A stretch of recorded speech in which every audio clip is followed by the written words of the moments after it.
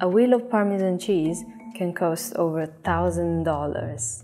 The average wheel weighs 88 pounds, which means it costs over $11 per pound.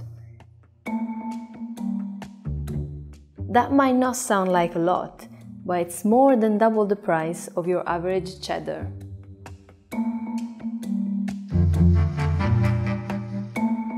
A wheel of Parmesan cheese takes at least 1 year to age, 131 gallons of milk to make, and it can only be made in a small area in northern Italy. Parmesan cheese is a big business for Italy. An average of 3.6 million wheels are produced each year, and the industry is worth an eye-popping 2.2 billion euros, that's about 2.5 billion US dollars, making this cheese one of Italy's biggest exports. Every single cheese wheel is made in a restricted area in northern Italy, in the region of Emilia-Romagna.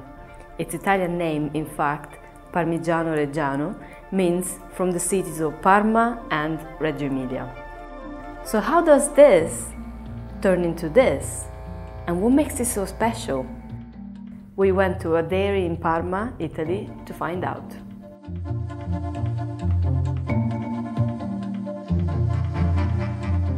The very first producers of Parmesan cheese were monks over 1,000 years ago. Then, like now, Parmesan wheels were made with only 3 ingredients: cow milk, salt, and rennet.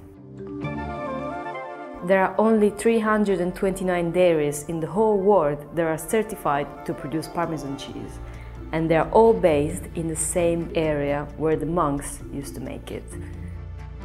In fact, it isn't even possible to make the exact same product outside of the production area. And why is that? Turns out, it's all about 3 good bacteria that only grow in this specific territory. Tutta la logica nella filiera di produzione del Parmigiano Reggiano è trasferire questi batteri dall'erba alla forma di conservazione dell'erba, il fieno, dal fieno alla mangiatoia, dalla mangiatoia attraverso le tecniche di allevamento degli animali al latte, e una volta che sono nel latte, nel casificio, si cerca di farli crescere per permettere la loro presenza dentro la forma del Parmigiano Reggiano. Se loro ci sono, fermentano le componenti del latte negli aromi, profumi e sapori tipici del Parmigiano. It takes 131 gallons of milk to make 1 wheel of Parmesan cheese. That's a whole lot of milk. Dairies combine freshly milked whole milk with day-old skim milk to make the cheese. The 2 milks are transferred in these copper vats along with fermented whey, a sort of sourdough, and then rennet, an enzyme which gives the milk a yogurt-like texture.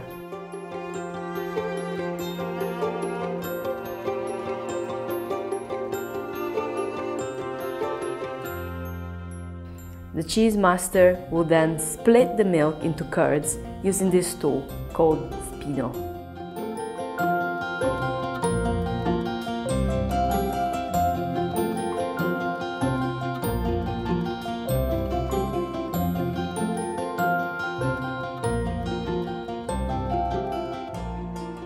Il casaro deve trasformare questa consistenza in una consistenza più gommosa, perché dobbiamo togliere acqua, visto che dobbiamo fare un formaggio a lunga stagionatura. E inizia quindi la fase della cottura, e in 5 minuti si passa dalla temperatura di 38 gradi centigradi a 55 gradi centigradi. Together with changing the cheese texture, cooking the milk does another essential job. Do you remember the 3 good bacteria? Well, they're not alone. Other bacteria, bad bacteria, might have joined the party. Cooking the milk ensures that only the good bacteria can continue the journey, while the others are kicked out. When cooked, the curd travels all the way to the bottom of the vat, where it's left to settle. 45 minutes later, here it is, a compact mass of curd, weighing 220 pounds.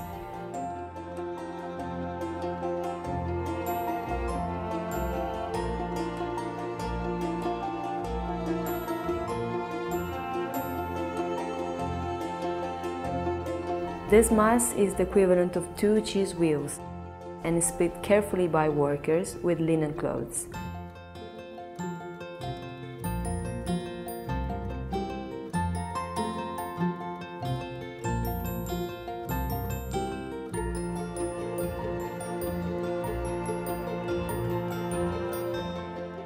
Each half is then transferred into molds.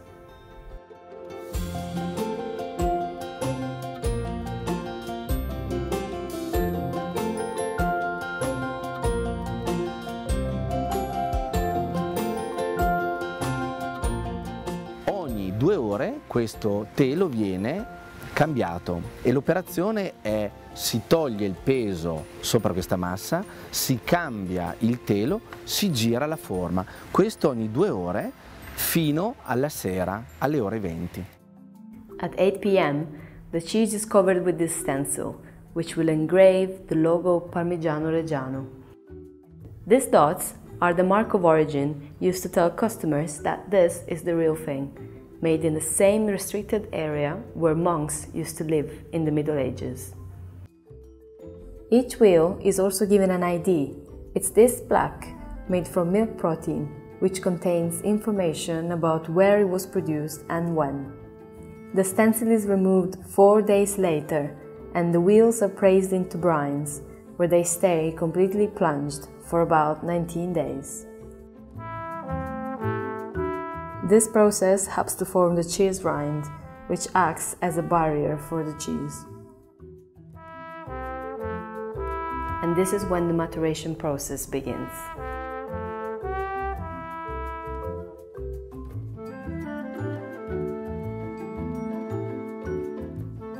Wheels remain relatively untouched for 1 year. After that, a master grader will inspect them and brand them. The average maturation is 2 years, but some wheels are aged as long as 10 years to achieve a stronger, nuttier taste. A longer maturation period makes the price go higher. That's why a Stravecchio, very old Parmesan, that has matured for 3 years will be sold on the market for an average of 13 euros. That's about $15 per pound. This high price means that there is now a black market of counterfeit Parmesan products. Italy has been struggling with fake products for years. In fact, the problem is so big that the fakes have become an industry of their own that is estimated to be worth 100 billion euros, that's about 113 billion US dollars, with Parmigiano Reggiano being one of the biggest brands fighting copycats.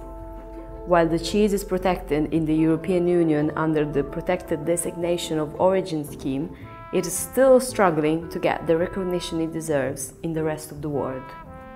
Fuori l'Unione Europea e fuori quei paesi che non fanno parte di accordi bilaterali dove quindi viene riconosciuta la normativa europea, il problema è veramente molto grande, il problema è veramente molto serio. Infatti, al di là di poter proteggere il termine Parmigiano Reggiano attraverso un'operazione di deposito del marchio, in tanti paesi, in quasi tutti i paesi del mondo, il termine Parmigiano Reggiano è un trademark, però è possibile utilizzare in tanti paesi del mondo il termine Parmesan, quindi mettendo in confusione il consumatore finale che pensa di acquistare il vero Parmigiano Reggiano acquistando un Parmesan.